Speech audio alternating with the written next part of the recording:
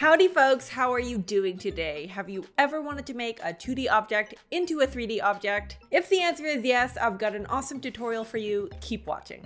Alright folks, so we're gonna start off by creating a composition in After Effects.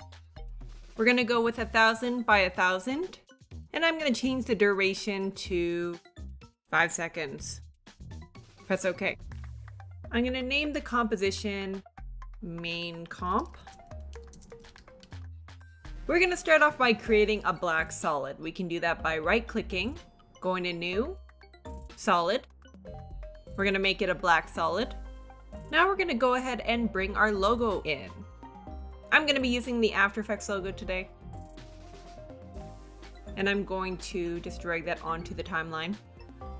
So now we're going to pre-comp this logo a few times. And we can do that by right-clicking the logo, going to Pre-Compose, and we're gonna call it AE logo.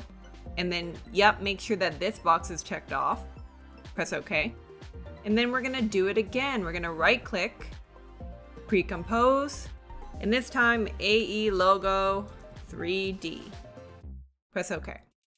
Now we're going to open up AE logo 3D to find this composition. We're going to hit this little cube box here to make it 3D. And then we're going to hit P on our keyboard to open up the position settings. We're going to hold down Option on our keyboard and click the little stopwatch here. For PC users, that's holding down Alt and clicking the stopwatch.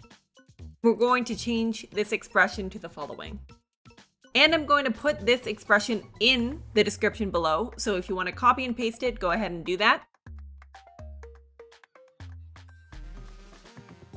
And just click out when you're done. Now we're going to add some shading onto this logo. We can do that by clicking the logo and then searching up curves in the effects and presets and just double clicking to apply the effect. The reason we're doing this is that we're going to duplicate this composition many times to create that 3D effect. So we want to give it a bit of shading so it looks a little more realistic. So I'm going to just bring down the lighting a little bit. And I'm going to make it a little darker here. It doesn't have to be vastly different, but you can go ahead and experiment with that. We're going to duplicate the logo a few times. So you can do that by selecting the composition and hitting Command C, Command V on your keyboard. For PC users, that is Control C, Control V. And we're going to do this many times until we get about 15 layers. So let's check on how we're doing here. We're going to select the first logo and we're going to delete the curves. And then we're going to change the viewing mode. Underneath Active Camera, we're going to go to Custom View 1 to get a side profile. We can see that we have a bit of progress here, but that is not nearly enough.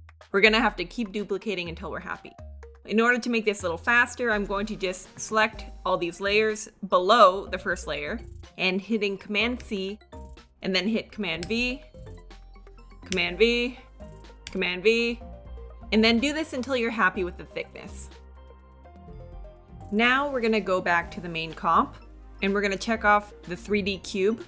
And then, very important, make sure to check off this little star. This means that the composition layers will show through to this main comp.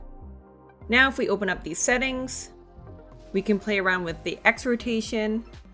We can play around with the Y rotation. I'm actually just going to hit S on my keyboard and shrink this down a bit to about 70. And then we're going to go back to our Y rotation. I'm going to make a keyframe at the beginning. Scroll down a bit, and then we're going to change it to 1. I'm going to bring out the keyframe a bit to about 2 seconds. Let's say you want to make it a little extra spicy. We can search for Light Sweep in the effects and presets. We're going to apply it to this AE logo 3D layer. And then we're going to change the direction so it is going the other way. We can adjust the shape. I'm going to go with a smooth shape here, and then we're going to start off screen, adjust the center keyframe. We're going to make a keyframe, And then as it's turning, I'm gonna have it sweep across, because this will really sell the 3D.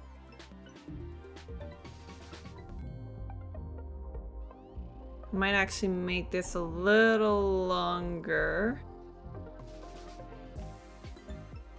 And then I might have it repeat over here, so I can do that by copying this last keyframe and then copying these first two keyframes and moving over by one. And then bringing these back so it ends at the same time.